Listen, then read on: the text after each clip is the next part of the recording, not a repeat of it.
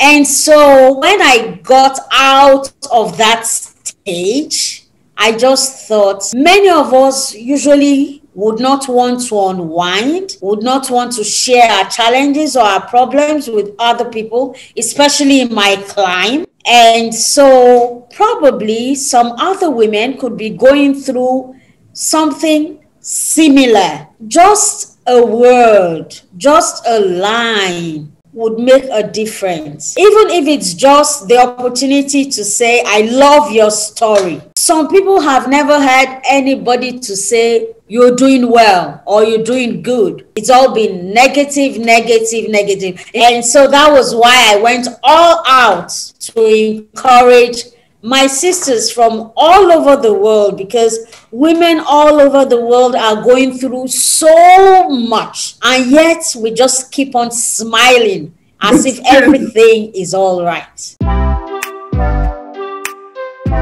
Hello, Radiant people. Welcome to Radiant Fields. Happy International Women's Day. If this is our first time to meet, my name is Karen. I'm the Encourager Advisor of World Pulse. I am also one of the World Pulse ambassadors, and I am in a mission of normalizing encouragement. In this interview series, Certified Encouragers Online, I will feature remarkable women in their chosen fields. All 5 of them are World Pulse ambassadors. They also belong to the top 10 most active encouragers in 2020. They come from different country, continent, cultural background, and color, but all of them are united in one purpose: to help women feel seen and heard through the power of encouragement.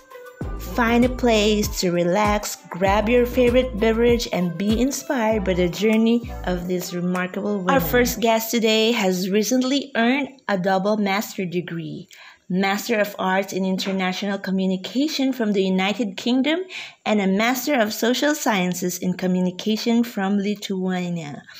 For over a decade, though not concurrently, she was the image maker and head of Public Relations Unit under the Vice-Chancellor's office at the University of Agriculture in Abeokuta, Nigeria. She used to be a broadcaster with the Nigerian Television Authority. She has garnered years of diverse experience with increased leadership skills in corporate communication and global media, fielding a strong background in higher education, administration, human resources, and personal management. She's passionate about serving and giving back to the society, and she would love to be part of an inclusive society.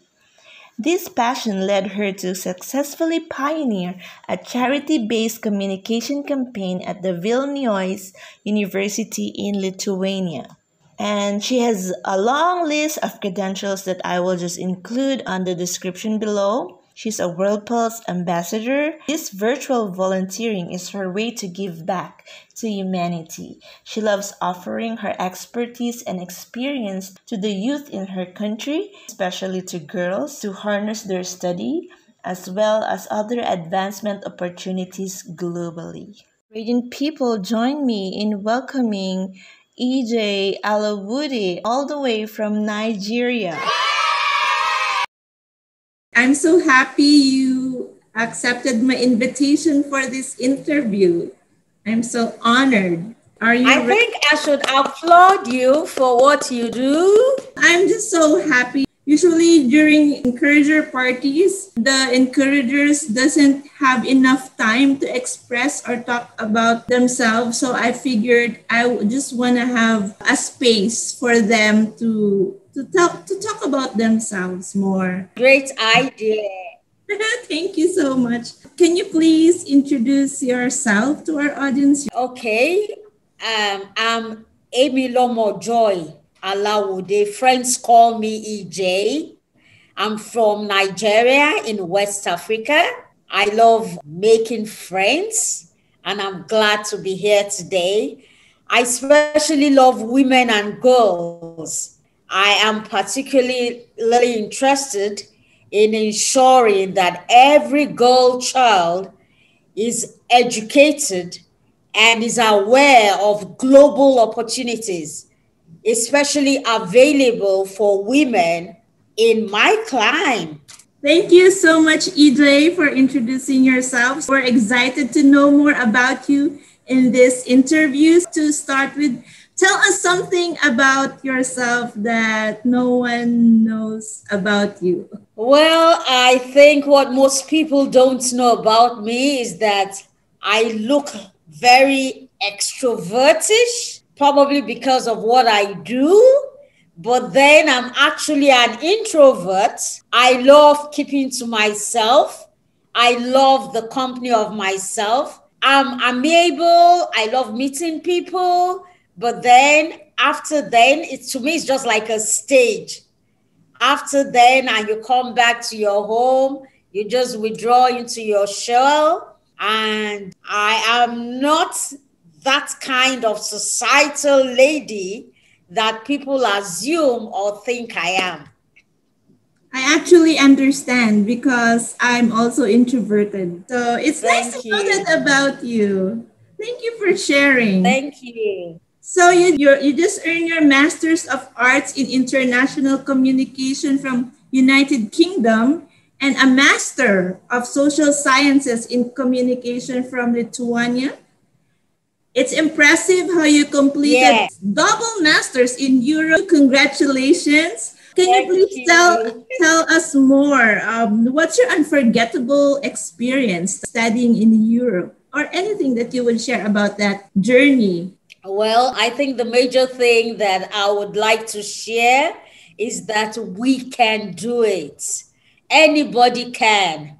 I think that it was a consolation for me because I have actually tried twice to earn a master's degree. In fact, I tried about 10 years or more apart. I always finished the coursework, but never got to do the thesis. And that was because I was consumed or engaged with so many distractions, domestic distractions. And that's the challenge most women have. You know, we have so many things on our hands. Each woman is peculiar, and many women don't unwind. We keep our challenges to ourselves, and everybody thinks we're okay. And that's why it's so important to ask, are you really okay? Are you fine? You know, not just the regular, oh, how are you? I'm fine. And so I just knew that to earn this master's degree, which was slowing down my career, I would have to leave the domestic distractions I had. I couldn't afford the education, but I desired the best. And then societally, it's crazy to leave your home as a married woman, your children, and say you're going to study. But then I think I was pushed to the wall, and I think I'd had enough of people thinking I was a failure, family thinking I was a failure. I knew that I wasn't a failure, but then I couldn't explain the domestic challenges and the trauma that I was suffering in other aspects of my life. And so that was why I took that plunge, despite the fact that it looked odd, and went to Europe. I was actually supposed to earn a single degree, but that story will be for another day. But then when the opportunity for the double degree came, I grabbed it and I enjoyed myself. It was really nice. The experience in the United Kingdom, the experience I had in Lithuania, both were unforgettable. If I were to relive my life again, I think I would, it's not that I want to fail, but I think that I would want to go over to Europe again to study. In other words, if it meant having to mark time for some time to get the very best, I would, because the experience is incomparable to what I am now. I just love my new self because That's nice. I am totally a different person. You have discovered a new you. It's so nice that you really fought for your dreams, and that's very inspiring for me, and I hope it will inspire women who are listening, who are watching this, to pursue that dream, to fight for that dream. Because look at you now, you're glowing, or you look happy because of that experience. I saw a photo of you wearing a medical doctor's lab coat. You said that you had a minor role as an actress in Lithuania. You were having a freelance acting in Lithuania while waiting for a flight back home. Is it because of COVID? Can you please tell us more about that? That's one of the advantages or one of the perks I enjoyed from joining me and being free to do whatever I wanted. So I saw the advertisement for freelancers. It was anyone could come, and they were looking for people of color. And I'm very proud of my color. And so I felt it was an opportunity to flaunt my color. Yeah. And so I applied and I was chosen in the actors agency. And anytime there's a movie that they need people of color or they need probably women of my age, then they ask me if I have the time. And of course, I was waiting for flights to resume anyway, so I jumped at the opportunity. And it was super cool because I had the opportunity of meeting many new friends. And then I had the opportunity of witnessing how these movies, the Hollywood movies, are produced and all that. They have their name in Lithuania anyway. Incidentally, the movies were Lithuanian movies.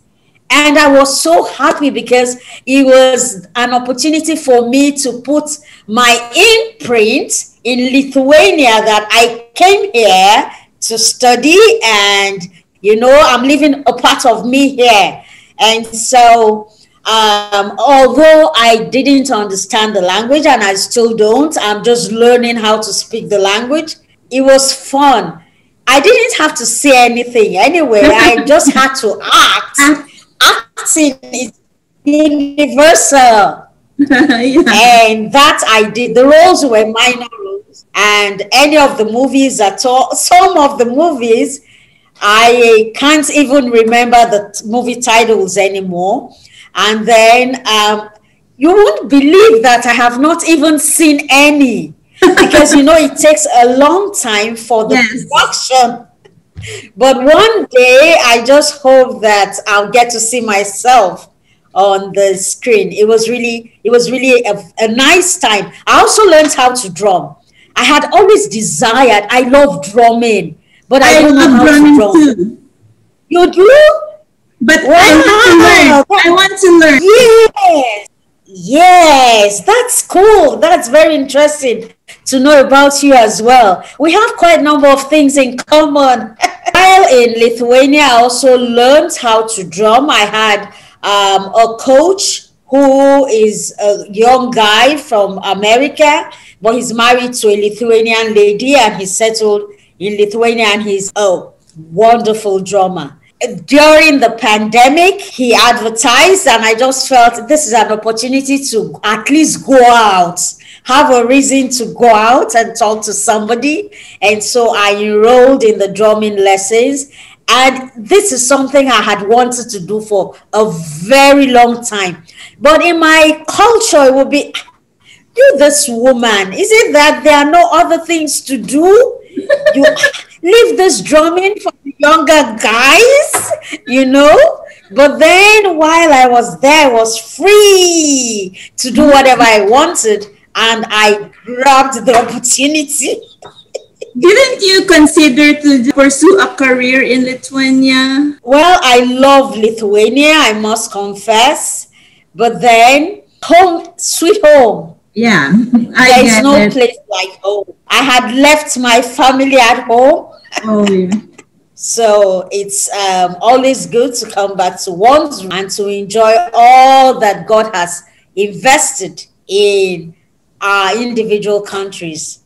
That's true. Thank you for sharing that, Idre. You have a very impressive professional background experience. Before going to Europe, you were the head of the Public Relations Unit under the Office of the Vice-Chancellor of a university in Nigeria. You are also a former broadcaster in Nigerian Television Authority. You started a charity organization in Lithuania. And this is what I'm curious about, because I met you at the World Pulse Encourager Party. Then after that, I just saw your encouragement all over the post on World Pulse Sisters. I just want to ask, after all those experiences that you shared and your impressive background, what is it that made you encourage women in World Pulse? You were one of the top most active encouragers in 2020, and you just started mid-year. What made you encourage women? What motivated Thank you? Yes, I am honored to be one of the top 10 encouragers for World Pulse. I was surprised when I was informed that I was one of them, because I was wondering, just like you said, that I just joined World Pulse. But then when I joined, it was during the pandemic. I was waiting for flights to resume, like I had mentioned before. One was getting bored because I had finished school. And then I was always having this kind of traumatic flashbacks, about the experiences I had back at home. And so I really needed encouragement. To worsen that, I suffered a major health challenge. That major health challenge almost cost me my life. And I know that God must have ordered my steps to be in Europe at that time to benefit from top medical facilities and top medical personnel. So I was really down emotionally, psychologically, and everything. And I had an encourager. My encourager was my sister. She just happened to be my encourager. We are friends. We've always been friends. I have only one sister. Even though we were miles away, she was in Nigeria. She held my hands all the way. I would have dropped out yet again, because the story had always been my coursework will be done, and then when it's time for the thesis, I don't get to do the thesis. But then at that time was when I suffered the health challenge, and it wasn't going to be a not again kind of thing, And so she just was encouraging me that I was almost through, that I could make it. And so she was with me all the way. When I'm low, I won't call anybody, but her call will come in and we'll begin to talk. That's when I'll begin to wash plates or do things around the house, because my spirit was so low then I couldn't even do anything. But then when she calls, I will be able to do a few things. And then sometimes I'm down and crying because I just was so disappointed about the medical results I got. And she just kept on encouraging me. She cried when I cried. Then we laughed together. It's good to have somebody to just lift one up when one is really down. And she prayed fervently and raised groups to pray on her behalf for her sister. She also tried to consult other medical personnel to have a second opinion. And then She connected me with one or two other people who had similar health challenges to encourage me as well and all that. And so when I got out of that stage, I just thought many of us usually would not want to unwind, would not want to share our challenges or our problems with other people, especially in my climb. And so probably some other women could be going through something similar. Just a word, just a line would make a difference. Even if it's just the opportunity to say, I love your story. Some people have never had anybody to say, you're doing well or you're doing good. It's all been negative, negative, negative. In fact, in my climb, it's like if you encourage somebody, the person will become proud. And so when somebody is doing well, don't let that person know that you actually know he or she is doing well. Otherwise, she'll become proud. So imagine such cultural nuances. And so that was why I went all out to encourage my sisters from all over the world, because women all over the world are going through so much. And yet we just keep on smiling as if everything is all right. That's true. So that's why. I observed that from you when you ask me, are you okay? And then when I say, I'm okay, you would say, are you really okay? Wow, this EJ, she really knows how to ask probing questions so that women could open up. So you're amazing. You're wonderful. And I hope your tribe increase. So you mentioned that your sister has been your encourager. What was the best encouragement that you received? There could be many, but just one that you could share with us. It's my sisters. And that encouragement was, you can do it. We are in this together. You are not alone. We are in this together. You can do it. We are going to do it. Whatever is going to take, we are going to do it. And when I suffered financial challenges, I suffered a lot of financial challenges. But when I suffered financial challenges, she was also there looking for funds, trying to raise funds from her investments and all that, just to ensure that I was comfortable and that I finished well. And so when I eventually turned in the thesis, it was like, don't you worry, we've got your, okay, what do you want to write? But she knew that she couldn't write for me, but it was like, I can just do anything to ensure that this thing is done and done well, and you finish strongly. It's important to get up, get dressed, and go for it. And that was what I did. She got me up, made sure I got dressed, and I showed up. I got up, I got dressed, and I showed up, and I made it. And the rest today is history. I must confess, one of my happiest moments was when I was eventually awarded the certificate. I received one of the certificates physically, I received the other one virtually.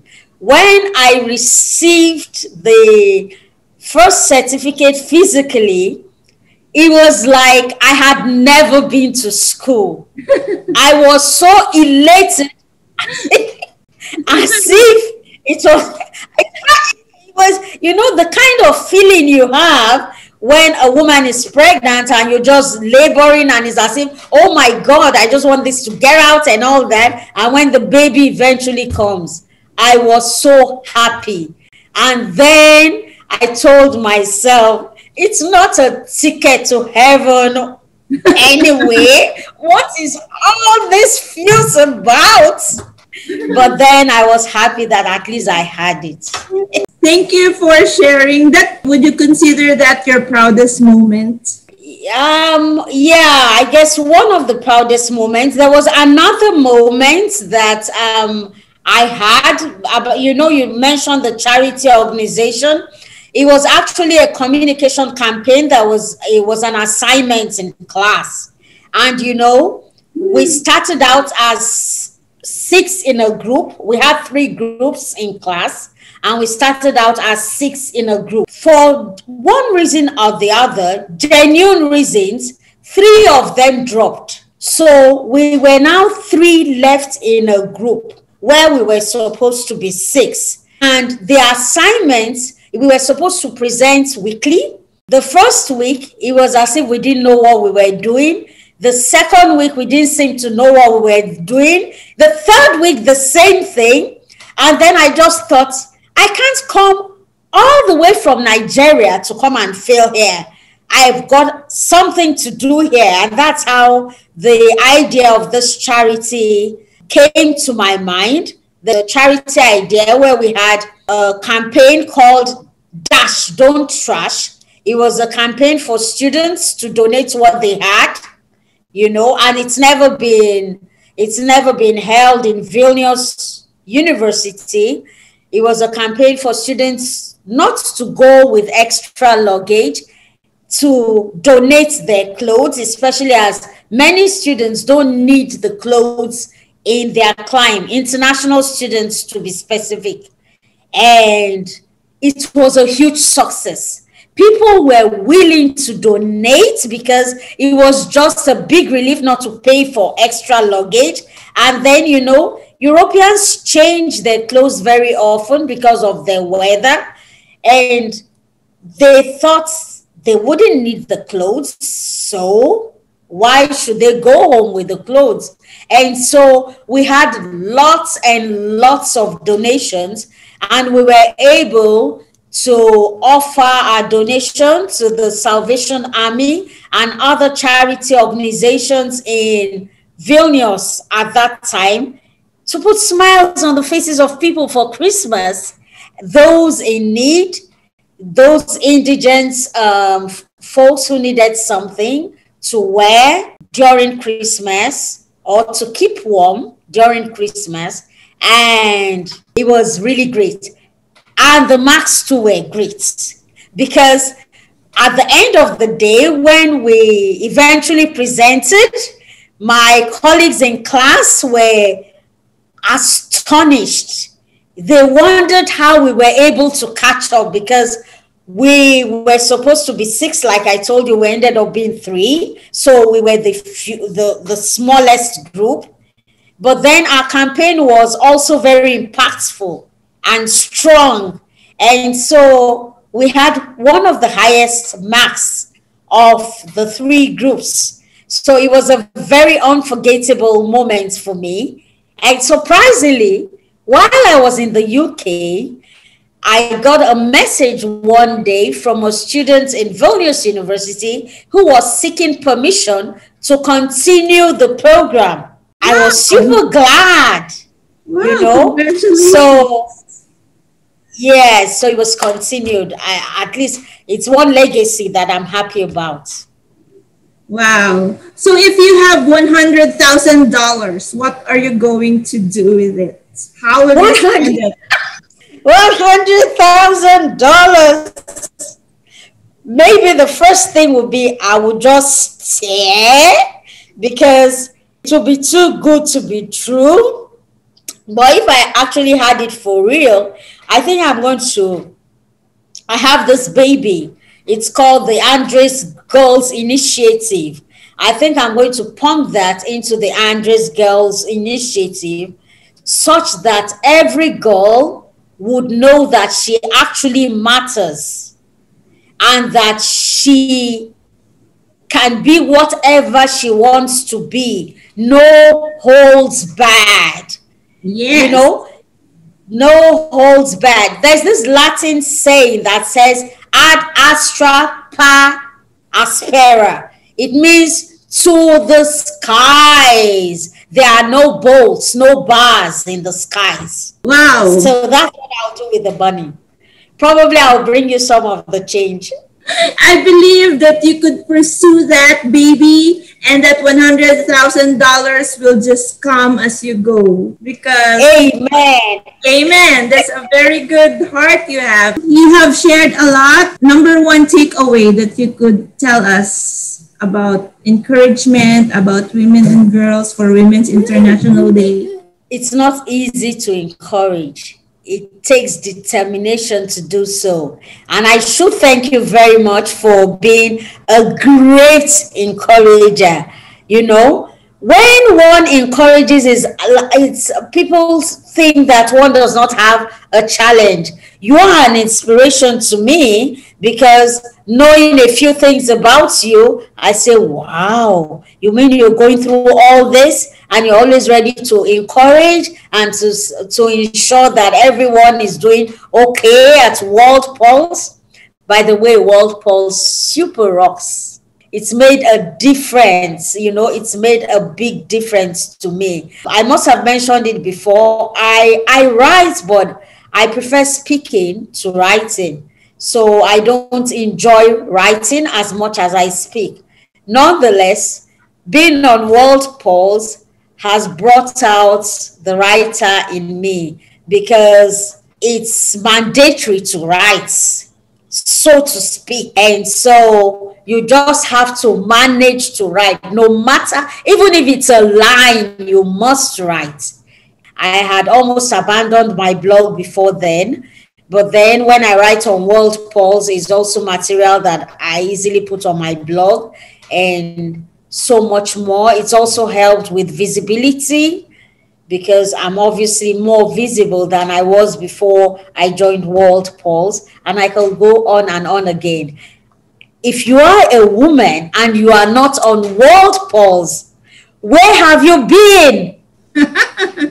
Consider joining World Pulse today. Thank you so much, EJ, for this time, and for it's so nice to know more about you. It's just nice that you have so much stories to share, and I would like to encourage you because you have mentioned that you like to speak more than you write. Why not start a YouTube channel?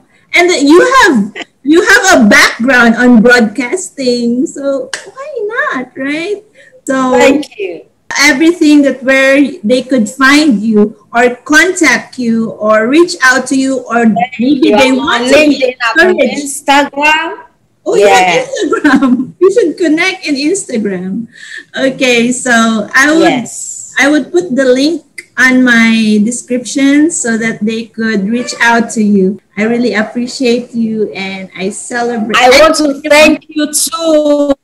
Thank you so much for having me. Thank you for thinking me fit for your channel. And I look forward to greater collaboration with you. Yes. Thank you so much. My purpose is we normalize encouragement, encouraging women, because as you said, we're bombarded with criticism and we do not know who else is just wanting to be encouraged. You know what women are going through. You've read a lot of stories on World Pulse. They are heard in that space, but there are a lot of women who are still silently crying, who can, you know, and we just need more and more, an army of encouragers to just rise up and be army, there. I love that word. Yes, because we're gonna start a revolution of encouragement. Sure. Yes. Okay, thank you so much for your time, EJ. Thank you too. I appreciate you so much. Thank you. Bye.